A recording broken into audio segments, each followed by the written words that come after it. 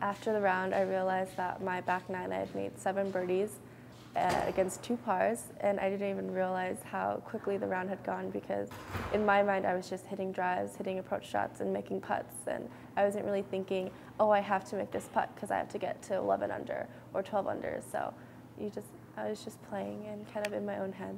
I just felt like every shot I hit, every putt I hit, it was just going exactly where I wanted it to go. It was one of those days where you just know that you're going to go low, but I didn't think that I would go as low as 61. So it was just really an incredible feeling. I actually didn't know until after we had come in for the rain delay, and Brent came up to me and he's like, you just tied an NCAA record that no one's even gotten close to in the last 4 years. And it was kind of shocking because it's a record, you know, it just stands forever until someone else comes along to beat it or tie it.